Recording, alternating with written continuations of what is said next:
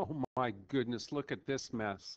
I've given you three functions, f of x, g of x, h of x, and now I want you to evaluate them based on yeesh, minus 8. Okay, so how do we do this? Simple. Remember what this means. You always deal with the innermost first, then go to the outer, then go to the last. So this, if you think about it, is h of minus 8, followed by g of whatever that value is, followed by f of whatever that value is. Work with the middle one first, okay? So here we go. There's h of x right there. So let's put in 8, minus 8 actually, minus 8 and minus 8. So minus 8 plus 2, and we absolute value this. This gives us the absolute value of minus 6, which is just plain old 6. So guess what? We've taken care of this part.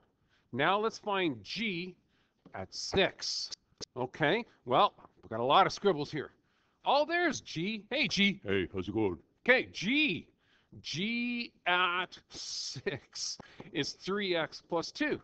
Okay, so put the 6 in. So 3 times 6 plus 2. 3 times 6 is 18 plus 2. This gives us 20. Woohoo! Now we take that.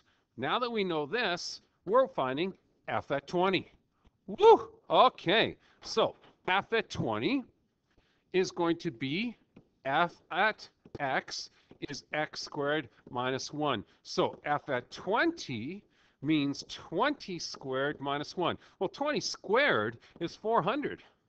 Subtract 1, 3, not a 9. There's your solution. Wow, was that ever cool?